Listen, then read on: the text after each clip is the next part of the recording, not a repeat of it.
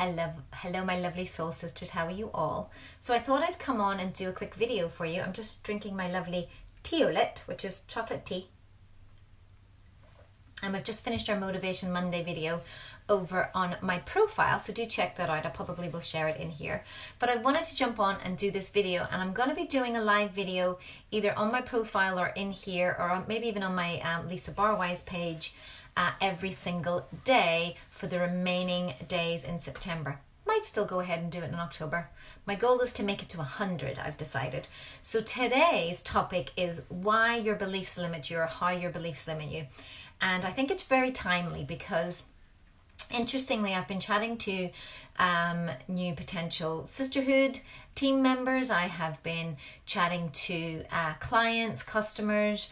I have been chatting to friends. And it seems to be the same recurring thing time and again, is that our own beliefs are the things that are limiting us, whether we believe in ourselves, believe in what we're sharing, believe in how we're doing things, our beliefs around money, our beliefs around relationships, our beliefs around success, any of those sorts of things. So I don't know if you've ever heard about how your beliefs limit you, but I want to share how this actually works. So I have been studying human potential for the last 11 years. Human potential is like personal development, but specifically with the focus of how we can be our best selves.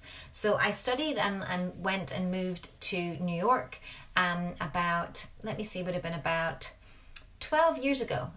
It was before Josh was born. And I spent a lot of time traveling backwards and forwards studying with the Human Potential and Personal Development Company over there. And a lot of what we worked with, and a lot of the things that we saw time and time again as I began to work on my own coaching skills, was that my belief or my perception about life, about what I wanted, about what people thought of me, my beliefs around what I thought about money, what I thought about success, all of these sorts of things were actually the things that were limiting me. Normally, if we're in a place, so let's look at money as an example, always a good one to start. If we're in a place where we're struggling for money, if we're not in an abundant mindset, if we are struggling with money, then automatically we assume that everybody is struggling with money. So when we go to talk to people about a product that we're sharing, maybe we're sharing things that have a cost to them, we're gonna automatically try to soften it, or we're going to make it smaller. We're going to do whatever we need to do to not try to offend their money belief, when in fact we have no idea whether they have that money belief or not. So when we go to talk about products, when we go to talk about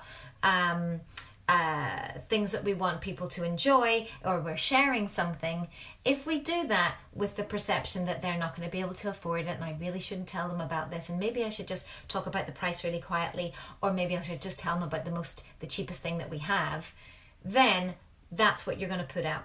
Also, if you have the mindset yourself that you can't afford things, or that you're struggling with cash, then that is all that you're going to see in the world. So I see this time and time again with ladies as they are joining the team. I see it time and time again with actually with clients, because the thing is, we don't know what's important to somebody. You know, having money is to do with value. Somebody either values something or they don't. They can grow to value something. You can change their mind about the value of something and educate them on it, but it's not the same as money. Money is just a representation of the efforts that we put forth to gain value in the world. So when it comes to this value, it can also have a reflection of how much we value ourselves. So if we're not in a place where we're feeling confident, or we have a lot of self-value, it can actually mean that we're putting that out in the world. Hello, Eleanor, who's joined in. So this is how our beliefs limit us. So money is one of the perfect examples, because it tends to be the one that comes up all the time. So if we're struggling with money, we don't have an abundance mindset, we are worried about money, or money is something that's is occupying a lot of space in our brains. When we go to talk about products, when we go to try to share something with somebody that has a cost involved, we automatically think, oh, they're going to have a problem with that. They're going to have a problem with it, so I'll just belittle it. I'll just make it smaller. It's a little bit like and I'm just going to give this example. It's a quite funny example. But have you ever gone shopping? I used to do this with my mum. I then did it with some boyfriends, but I'm sure you might even do it with husbands, is you would go shopping, right? And you'd go and you buy something, and it might have got it in the sale, or you might not have. And did you really need it? Probably you didn't really need it, but you bought it because it was nice, okay? Because we're women and we like to buy things. And you come home and your mum or your partner or your husband looks at you and goes, shopping again? Type of thing. They look at you. Maybe they didn't say that. In fact, they probably didn't say anything at all. They just saw you with shopping bags, and you automatically go into this defense of, well, it was in the sale. In fact, knowing that you'd paid £40 for it, it was only £25. Suddenly you diminish it, and I had to get it. It was just going to look so good with this outfit, and sure, we've got this event coming up, and suddenly you go into this justification mode. Can anybody relate? This is how our beliefs about things can, and really they were maybe just going to say something like, that's really nice, or what did you buy, or did you have a nice time today?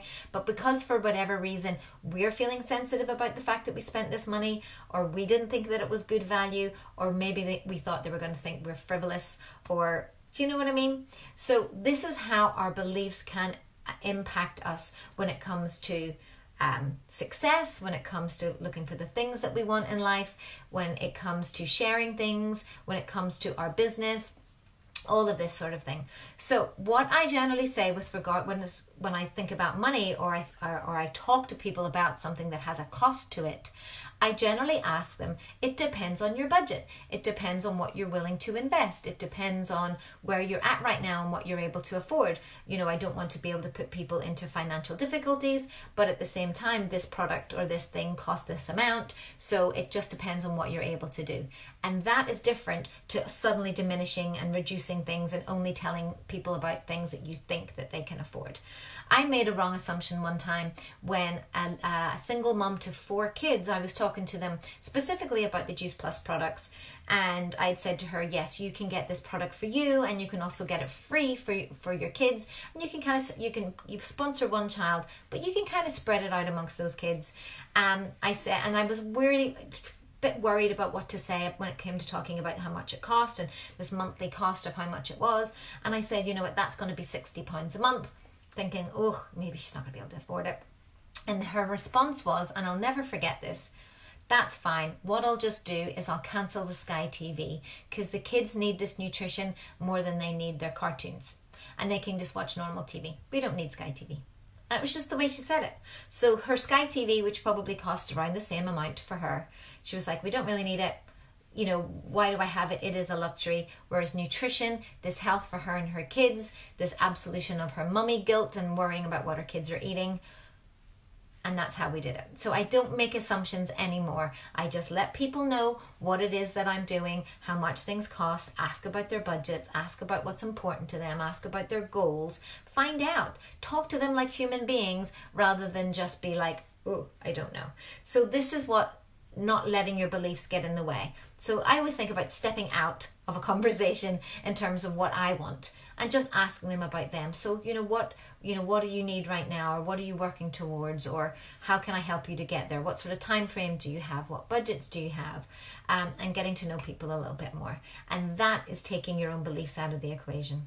So I hope this was helpful. I just wanted to jump on. I am going to be doing live videos either in here on my Lisa Barwise page or on my profile every single day, more on mindset, more on helping people to be successful in whatever it is that they're doing, helping us to grow the sisterhood, helping us to build the team. So keep an eye on this. I look forward to connecting with you. I'm actually going to be sharing out over the next day or two how you can come and find out a little bit more about what the sisterhood is and how you can get involved. I'm going to be doing a Sunday training every single Sunday, a presentation and a training every single Sunday via the power of the phone and the internet. So keep an eye out for that. I'm going to be sharing that pretty much, I think, tonight or tomorrow. So look forward to that. So in the meantime, enjoy your day. Can't wait to connect with you all soon. And let's just do that.